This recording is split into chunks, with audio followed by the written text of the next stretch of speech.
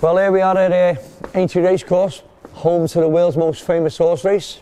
It's very apt actually, because all my own research at Liverpool John Moores University has been looking at the health of jockeys and how weight making every day impacts their health. The whole reason I actually got involved with horse racing, and particularly jump racing, is because I actually attended the racecourse in 1979, saw the race for myself, and was inspired to actually go and work in horse racing myself, as I wanted to be a jump jockey. Unfortunately enough, I actually got the chance to do it. I did ride, I had about 50 rides as a jockey, actually rode one winner, but there, with the job comes making weight, so I've experienced all the downsides of making weight, doing the dehydration, and also doing all those methods which aren't the best for your health. So obviously, if you're dehydrating a lot and you're not eating food, there's going to be a downside to that on your health. And we found that long-term chronic dehydration can actually cause things like kidney stones.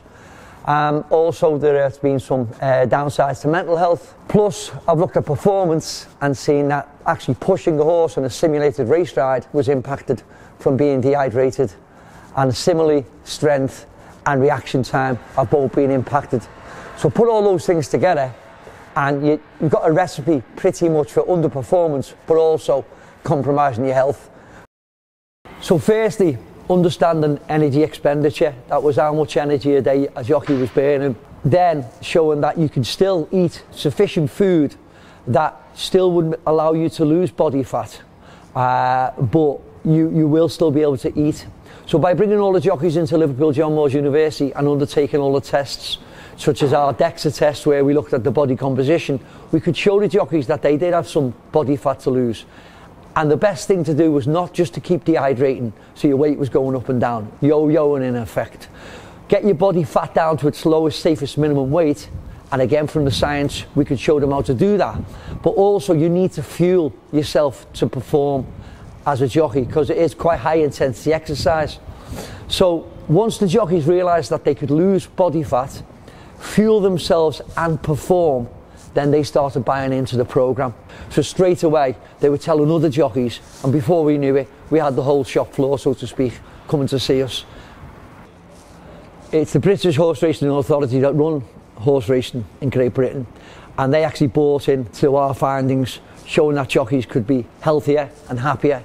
As a result of some of our research in 2013, actually the minimum weight was actually raised, because we were showing that the jockeys entering the sport were getting taller and heavier, and the minimum weights and the weights that were around were pretty archaic.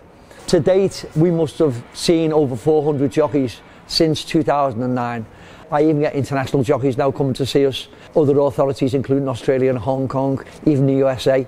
We've had the Jockey Club, now called the British Horse Racing Authority, on board, supporting our findings. We've got the Professional Jockeys Association, who are the body that looks after the welfare of jockeys, buying into what we're doing, sending their members up.